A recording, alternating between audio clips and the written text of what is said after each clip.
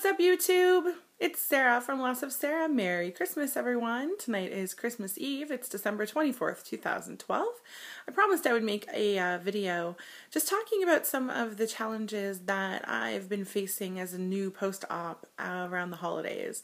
So I'm going to talk about that in a little while, but before I do that, I wanted to give a shout out to all the newly sleeved guys and girls out there.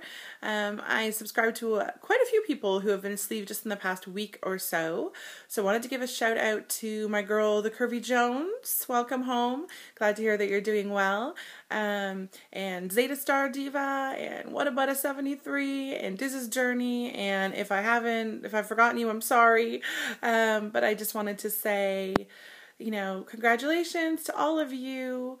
So glad that you're all home and doing well before the holidays, and can't wait to follow your journeys. So yeah, let's talk a little bit about Christmas time, shall we? So today's Christmas Eve, tonight is Christmas Eve, and I am home all by myself, which really kind of sucks. I have lots of stuff to do.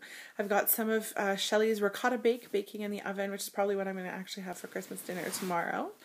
I have some wrapping to do. I have some cooking to do for Christmas dinner tomorrow.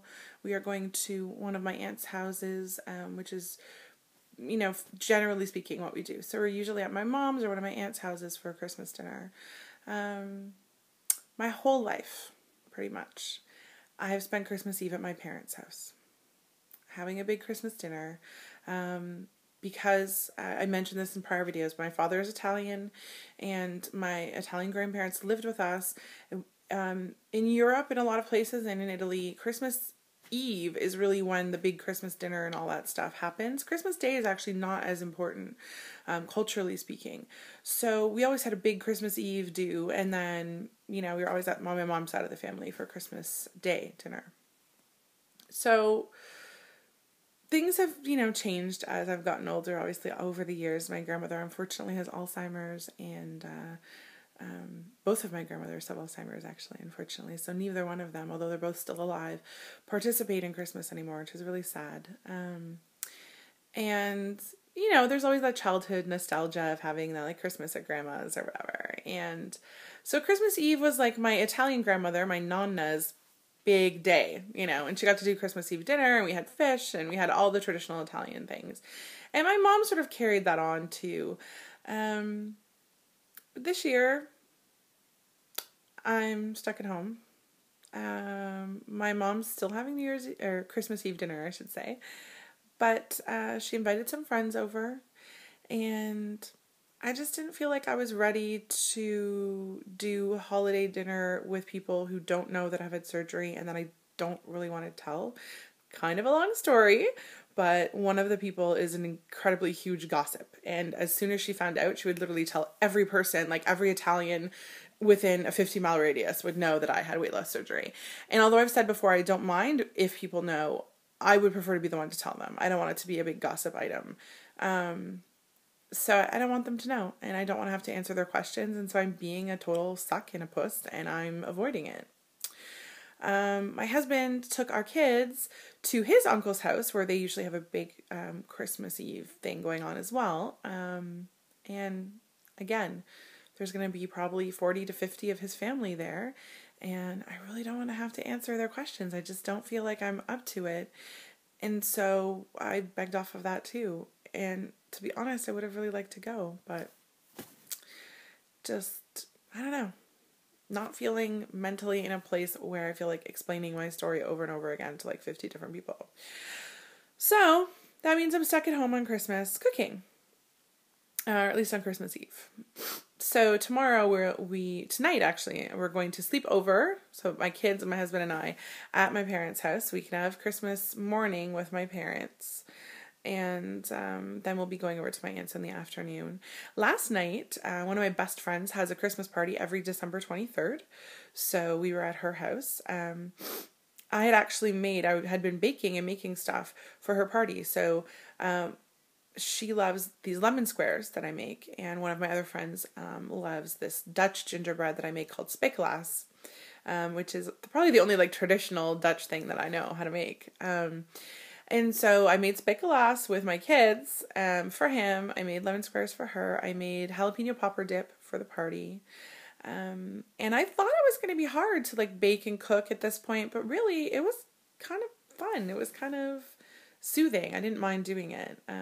So I don't know, but then again, I'm the one who like obsessively watches Food Network. So I don't know if everyone would be able to do that, but for me, it actually was, it was fairly enjoyable, I guess, to do the cooking and the baking. And then today let me try that again. I made a cheese and veggie torte for Christmas Day tomorrow, and I'm also making some antipasto style appetizers as well. So I've been around food all day, and yet I haven't actually eaten anything yet. So it's like 6 o'clock, and I haven't eaten a thing today. I've had protein shakes and you know, some beverages like water and whatever, but I haven't eaten yet. So that's why the ricotta bake is in the oven. So, you know, I guess my strategy was just to avoid a lot of the Christmas parties, to just avoid all the food and avoid all the questions and avoid all that.